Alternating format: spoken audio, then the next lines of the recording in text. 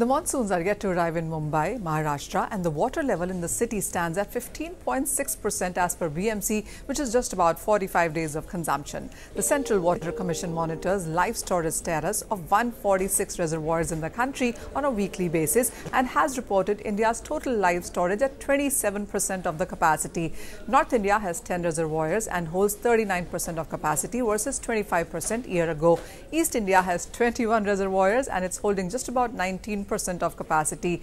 West, that is where Maharashtra and Gujarat are, have 49 reservoirs and it's holding 23% of capacity. Central India has 26 reservoirs and 33% in sense of capacity, while Southern region operates 40 with capacity currently at 22%. Markets are awaiting monsoon, where the expectation is that next 2 to 3 days are critical and the first half of July is going to be positive.